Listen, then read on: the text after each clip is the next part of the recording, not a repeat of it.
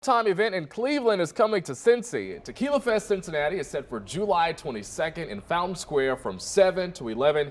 Here to talk about what your ticket will get you and why it's about more than just having a good time is founder Adam Bosson. Welcome. Thank you, Ryan. So why are you bringing this event from Cleveland to Cincinnati? We started Tequila Fest about 6 years ago in Cleveland. This started out as a coming out party for a new tequila company.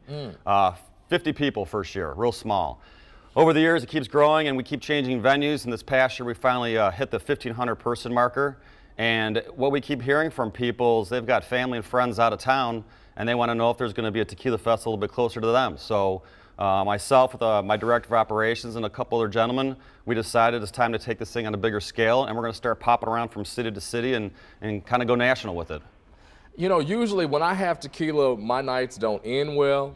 So how do you manage how much tequila people get? How do you keep everything in control? Well, it's important for us to have an extremely responsible and safe environment. So when we originally started doing this, it was more of a free-for-all, and as you could tell, sometimes things get a little bit silly and out of control. Right. So we've toned it down, made it a little bit more responsible. We offer sample tickets. You get a total of 12 sample tickets.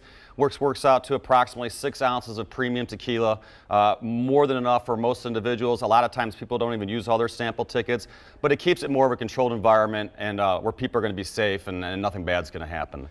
But you know, when people, they start drinking, they like to eat. Will you have food out there? Sure will. When we do our tequila festivals, we like to, we believe in that whole local approach. So we are working with a restaurant down in the Cincinnati area called Mazunte.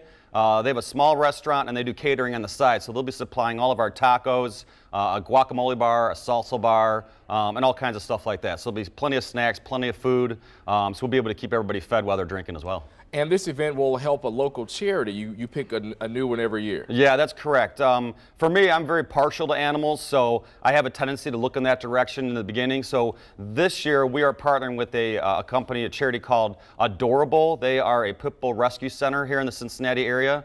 They'll be handling our check-in as well as our 50-50 raffle. So if you see people walking around with the Adorable t-shirts on, you can buy raffle tickets from them, and then we'll pick the winner towards the end of the evening, and someone will walk away with a little bit of money. How much will this cost, and if people want more information, where should they go? It's on the screen right now. Yeah, if you're looking to buy tickets, you can buy them at tequilafestcincinnati.com. All the information is there, where it's going to be at, times, who's playing, what you get with your ticket, all that good stuff. We do have a limited amount of tickets, and like our other previous events, they do sell out. So we do expect this one to sell out as well. So procrastination is not always your best friend right now, so we do suggest people buying now than later.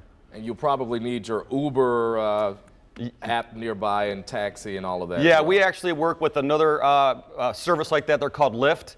Okay. And we have a code called Taste CLE. Okay. Like I said, we're a Cleveland-based company, so we had that set up. So if you're looking for something along those lines, you can use Lyft, obviously Uber as well. We also put together a group rate with the Hilton, which is right across the street. They give a great rate, so if you're looking to get a hotel room and just make it a weekend, you can do that too. Okay, thank you so much for being here, and good luck to you on your event. Thank you. Here's a check.